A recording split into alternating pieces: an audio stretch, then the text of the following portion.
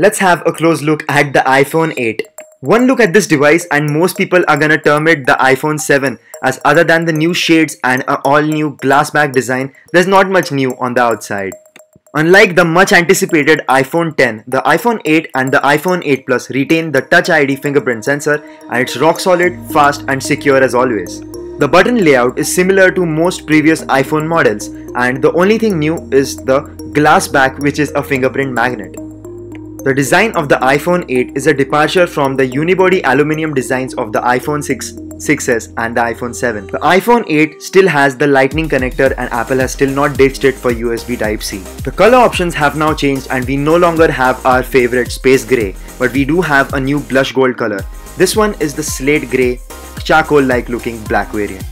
I'm a huge fan of cute compact phones, and the iPhone 8, thanks to its elegant curvy design, is already there on my favorite list. Even though Apple claims the glass is stronger, I wouldn't dare drop this phone.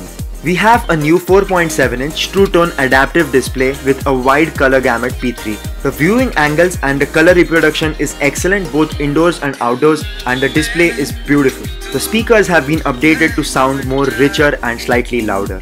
It would have been incredible to see the new OLED display which features in the iPhone 10 in the iPhone 8 as well.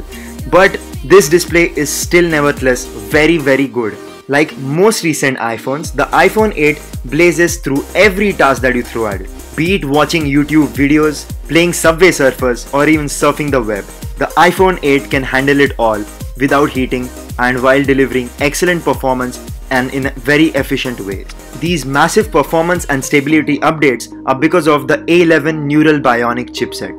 We shouldn't forget to mention that iOS is a great blend of hardware and software working together in harmony. I was very surprised to find minimal heating even during augmented reality application usage and even shooting 4K videos at 60 frames per second. We get solid battery life, which is a great improvement over the iPhone 7, but only time will tell how good the battery life actually is. The glass back of the iPhone 8 allows it to be one of the first iPhones to finally have Qi-enabled wireless charging. Wireless charging is indeed very cool, and I was bound to test it on the iPhone 8. All you need to do is place your iPhone 8 on the Qi-enabled wireless charging pad and the phone starts charging. The orientation and direction does not matter. However, wireless charging is slow, and so you're better suited with a wire for now.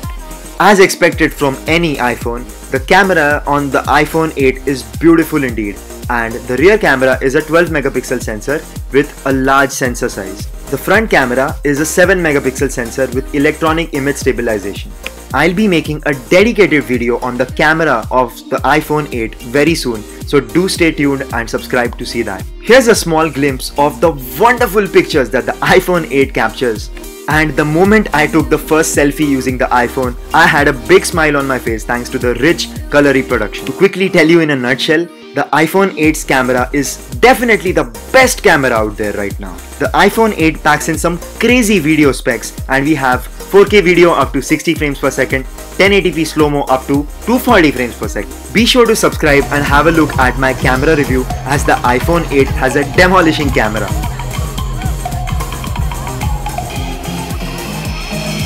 Augmented reality is the next big thing, and the iPhone 8 packs in AR, which we are gonna test right here, right now. My friend is gonna play an augmented reality game, which I'll link in the description below. If you plan on playing an augmented reality app, be sure to ensure that there are no poles or obstacles around, as you don't want to hit your head.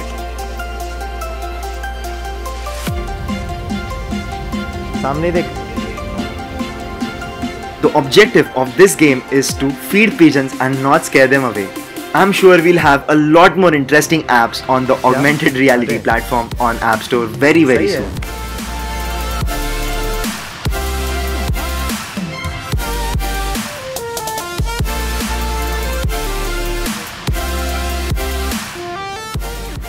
The iPhone 8 is a wonderful phone at a very hefty premium price. It retails in the US for $649 US, which is roughly Rs 43,000, and in India it retails for Rs 64,000. If you want the iPhone 8, get it from the US. Throughout my usage of the iPhone 8, I never felt like I was using a brand new device. I felt like I was using any other iPhone, and this is both a good and a bad thing.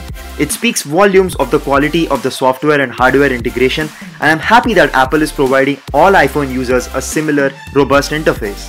However, this iPhone comes packed with power in a very beautiful design, features a very polished OS that receives the fastest updates in the world, has two incredible cameras that can replace your traditional point-and-shoot cameras, and it is a very fluid device to use overall. Waiting a bit will definitely knock the prices down, but if you want to invest on a high-tech phone, the iPhone 8 is hands down the best phone available right now.